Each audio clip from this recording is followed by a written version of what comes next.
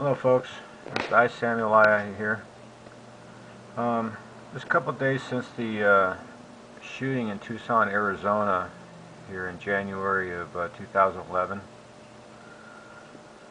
And there's an article here through the Yahoo News.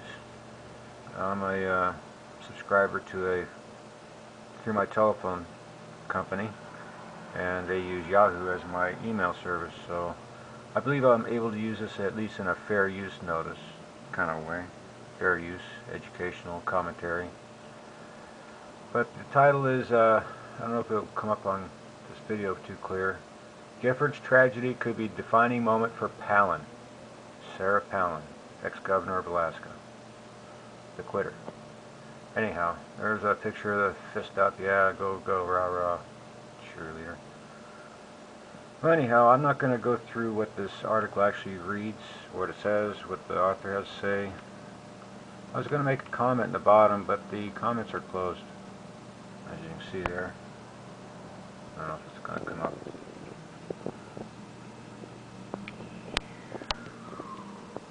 Closed.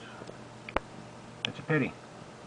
I wanted to remind the people out there of case law, U.S. case law, settled through a federal district court or something in Oregon.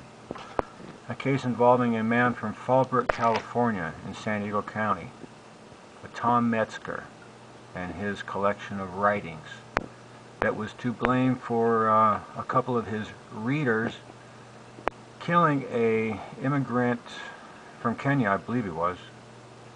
Anyhow, these two readers of Tom Mertzger's writings were found guilty of his murder, and the courts decided through their wisdom that Tom Mertzger was financially to blame.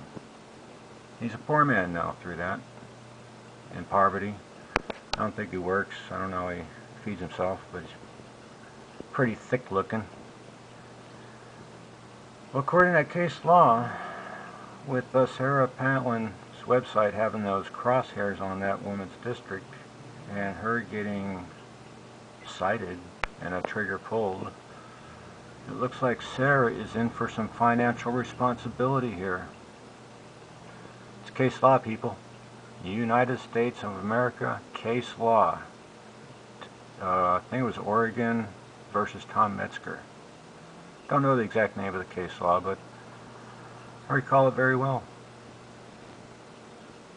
Tom Mertzger lost that case. Still owes the money. Hey Sarah, how much are they paying you for your reality show? Fork it up.